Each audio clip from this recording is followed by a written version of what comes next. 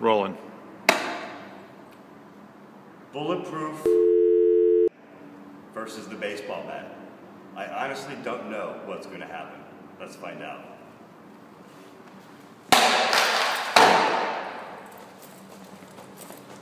I saw a zip tie pop off. Let's see if we can see that zip tie where it popped. Okay, so this zip tie popped off here. Doesn't look like I'm seeing any other damage. Let's keep going. Alright. A couple more zip ties popped off. That was pretty clear.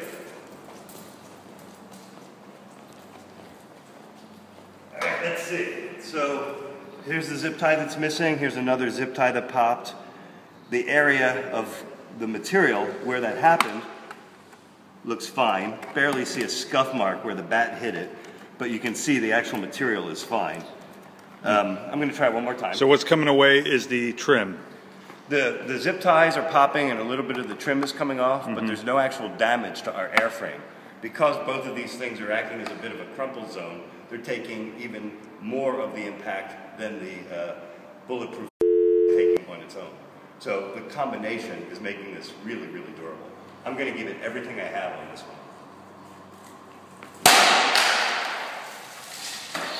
Okay, so I definitely saw a couple of zip ties pop, and it looks like part of the trim actually came off because no zip ties are there to hold it on.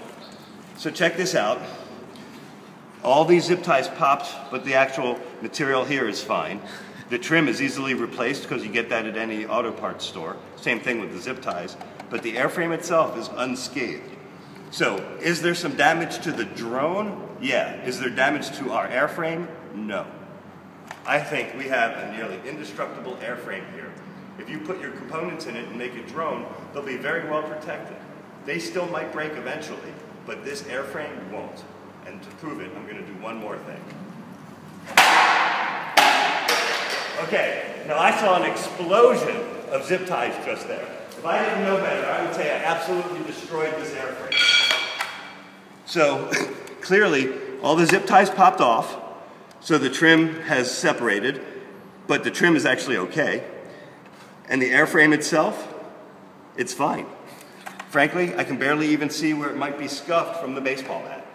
So, I think we have our second product.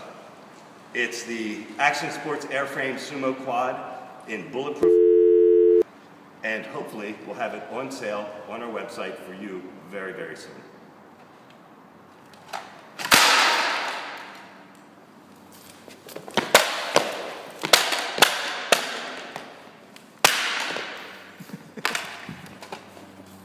It's not going to be cheap.